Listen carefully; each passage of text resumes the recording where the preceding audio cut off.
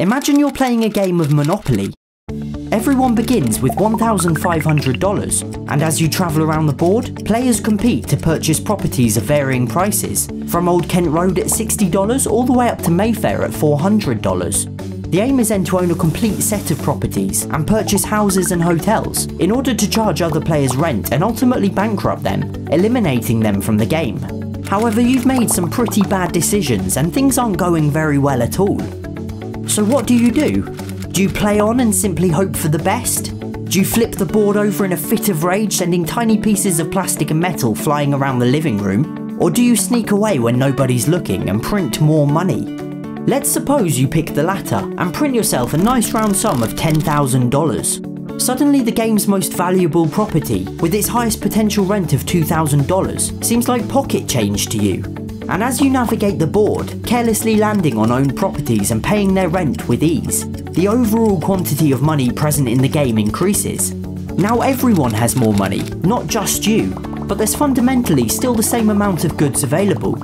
And because of this, the purchasing power of your money falls, and in response, the cost of everything rises.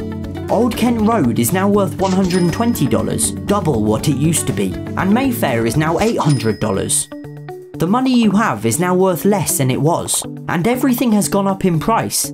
But don't worry, you can just print more money, this time $50,000. But the same thing happens again. There's a lot more money floating around in the game, and so it loses its purchasing power. Old Kent Road now costs $1,500, and Mayfair has reached an enormous 5 figures. And yeah, you might physically have a lot more money, but it's worth significantly less. And so you print more and more and more. $100,000, $250,000, $500,000, and as its purchasing power falls and prices rise to match, that number just gets bigger and bigger. 1 million, 10 million, 100 million, and then you hit 10 figures. 1 billion, 10 billion, 100 billion. You get the idea. Well, this is called hyperinflation, if a little oversimplified, and it's more or less what happened in Zimbabwe in the late 90s and early 2000s. The government had made a series of bad decisions and introduced some alarmingly short-sighted policies, the most prominent of which being land reform. The president, Robert Mugabe, seized white-owned farms and gave control of them to black Zimbabweans in the hope of addressing the wrongs of British colonial rule. However, most of these new owners knew almost nothing about farming, and production subsequently plummeted. There was significantly less food and the population was starving.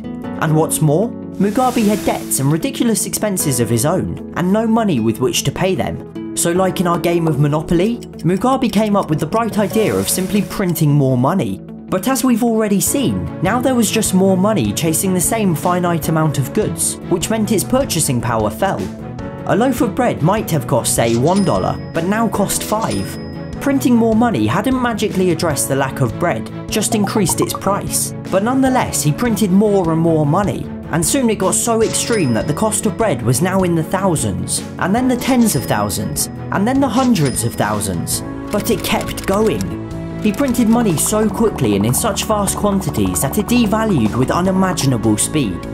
We're talking days or even hours. As money flooded the market and costs dramatically increased, people were desperate to get rid of their cash as quickly as they possibly could, because even that evening it could be worth half of what it was in the morning. And yet the government kept on going, and whilst the banknotes grew in number of zeros, their purchasing power plummeted even quicker, and the cost of everything skyrocketed to match. Bread now cost literally millions, but even then it just kept on going. And soon those millions turned into billions, and then into trillions. As ridiculous and disastrous as it may have been, out of the whole fiasco were born some pretty unique banknotes. Now, I do need to thank banknoteworld.com for providing these notes. They came in this cool presentation folder, and although this isn't a sponsored video, they did send me these for free, for which I am very grateful. They even have a super interesting YouTube channel themselves. The first is a $10 trillion bill. That's 13 zeros. And as well as a lot of zeros, the front of the note also features the Chiremba Balancing Rocks, a naturally occurring geological wonder near the country's capital, Harare.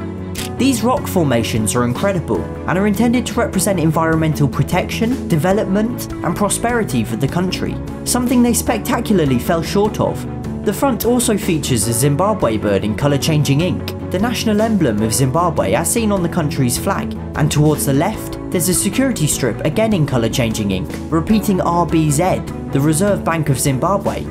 In terms of microprint, there's not really a lot going on, as can only be expected of a banknote mass produced on such short notice. But interestingly, the only microprint I could see appears to have a typo.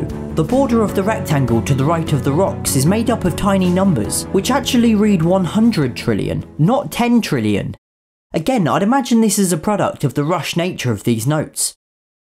On the right of the note, there's a feature called the see-through register, where the denomination is partially printed on the front and the remainder on the reverse, so that when held up to a light source, the image is complete. It's a security feature which makes them harder to counterfeit, as criminals have trouble lining the two sides up accurately. And lastly, there's an underprint image of a cow and some wheat grains, seen more easily when exposed to UV light. On the reverse, there's an image of the Reserve Bank of Zimbabwe's headquarters, the country's tallest building at 120 metres in height, in stark contrast to the ruins of Great Zimbabwe shown on the right. Great Zimbabwe was the country's capital, built almost a millennium ago, but was abandoned and fell into ruin in the 15th century. The 50 trillion is almost identical on the front, except for a slightly different shade of green. The reverse sees the Kariba Dam, a gigantic curved concrete dam that straddles the border between Zimbabwe and Zambia, and sits at the northern shore of Lake Kariba, the world's largest man-made lake. There's also an African bush elephant, the largest living terrestrial animal, native to much of Zimbabwe in Central and Southern Africa. Finally, the 100 trillion again is almost identical to the 10 and 50, except in colour, and the number of zeros on this is again just absurd. The reverse features Victoria Falls, regarded as the world's largest waterfall, again sitting on the border between Zimbabwe and Zambia. The waterfall was named in honour of Queen Victoria, although many still know it by its indigenous name, the Smoke That Thunders. And on the right is a Cape buffalo, again found over much of Central and Southern Africa. In fact, both the elephant and buffalo can be seen on the banknotes of neighbouring South Africa.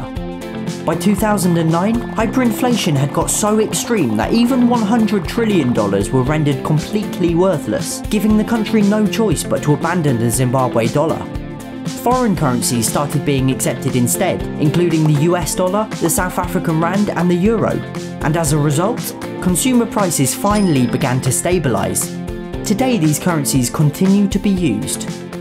Once again, I just want to say thank you to Banknote World for sending me these for free, and I really hope you enjoyed the video.